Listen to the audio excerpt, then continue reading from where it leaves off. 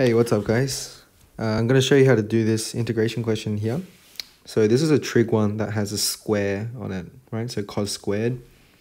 So to answer this question, first of all, we can't integrate this the way it is. We can't integrate trig things that have powers on them.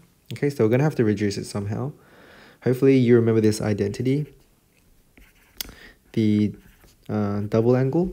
So this should be on your formula sheet. But basically, the one we're going to use is this one. So there's actually three forms of cos 2 theta, okay? And we're going to use this one because our question has cos square in it. One adjustment I'll make to this is, let's change this to cos, and instead of theta, I'm going to put 3x. So that means this should become 6x. Okay, and let's rearrange this guy, and let's start by moving this to the to the left hand side.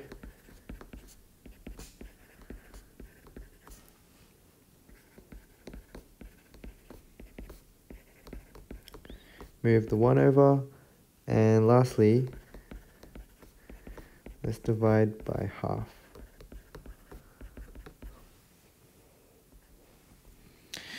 I think I forgot the squares. Okay, so now we can just sub this whole thing with this guy. So equals to pi 0. We have a half out the front.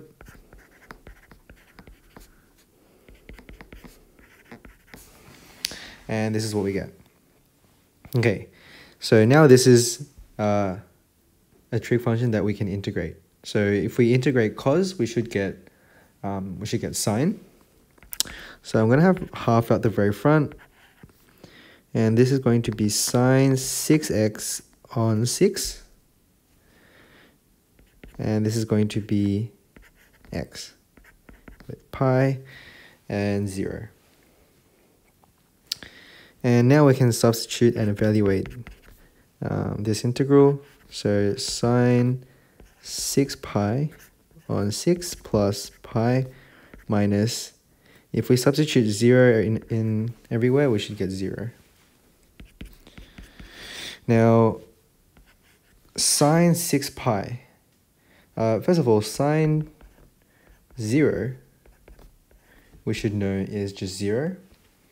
And in the world of angles and trigonometry, if we add a full revolution, we will end up at the same place. And a full revolution is 2 pi, right? So that means sine 2 pi is also 0. Sine 4 pi is also 0. Any multiple of 2 pi is going to give us 0. Okay, so that means we have nothing over there, right? Because this will just be 0. And so now we have just pi on 2. Alrighty, so that's just the answer for this trig question. Now this is kind of in contrast to this next question I'm about to show you, which also has a square on it, but we're going to have to tackle this in a bit of a different way. Okay, with this we're going to use a substitution, okay, a u substitution. So we're going to say let u equals to either cos or sine. After you do a lot of these questions, you kind of get a good idea on what to let it. In this case, we're going to let it equal to sine x.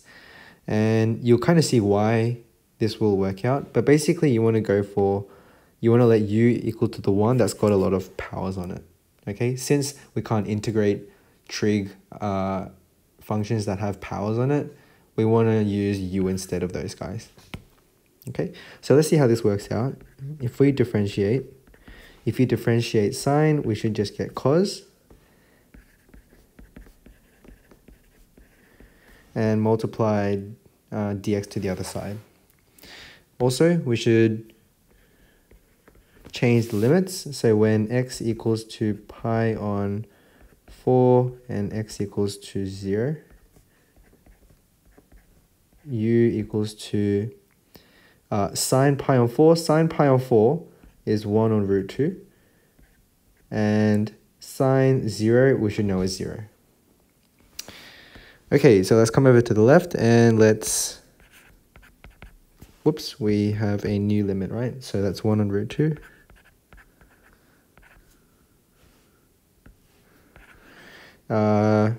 This is where we've got cos x dx, cos x dx. And also sine x, sine square x is, we're going to substitute with that guy. So we have u squared du, right? Which we can easily integrate. U cubed on 3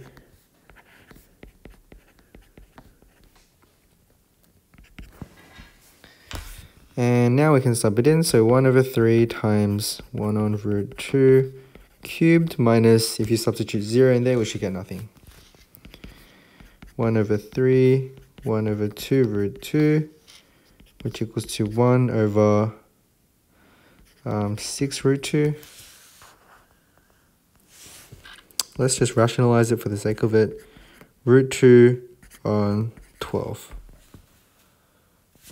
Okay, so hopefully I got that correct. Yep, that's correct.